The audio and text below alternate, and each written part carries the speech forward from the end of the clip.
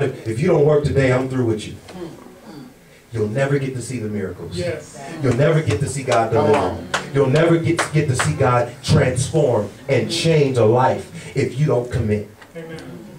And that's what lacks today. This is an assurance for the people who have made a commitment to God. Yes. And they realize that God, through this commitment, you have a calling that you have predestined.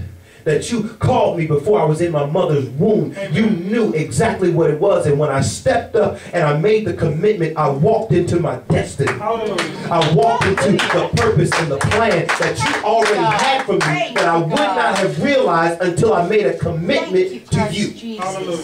Thank you, Holy Spirit. Man, whew, I wish y'all could get this.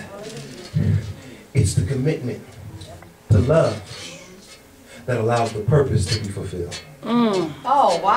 Hallelujah. Hallelujah. See, as long as you fall in and out of love, then you starting and stopping on the road to your destiny. Yes. Yes. See, God is married to the backslider, yes. Yes. Amen. Yes. You got that. But while you're backsliding, you're starting and you're stopping your road. You're starting and you're stopping on your journey to where God has called you to be. You're wasting valuable time falling in and out, starting and doing good and then stopping, and then starting and doing good and then stopping. That's See, true. what love does, love just keeps going. Amen. I don't feel good. Amen. I don't like it. I'm hurting. I'm struggling. You know what? I don't feel like I'm even worthy. But I love you, so I keep going. See, love will keep you going even when you don't feel worthy. Amen. I'm gonna just have fun by myself. I'm gonna just enjoy God by myself. Come on. Praise you, Heavenly Father. Praise Even you, when Lord you Jesus. don't feel Praise you. worthy, when you love somebody, you stay there. And you're thinking, Amen. what is it that they see in me?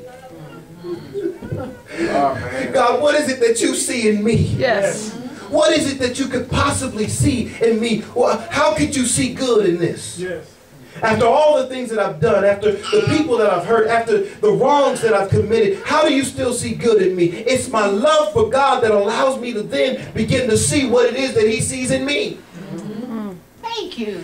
Because I'll never see it if I just give up. Thank you, God. That's right. I'll never see what God has for me if I just quit. But love gives me the ability to bear, Yes. to believe, to hope, and to endure through.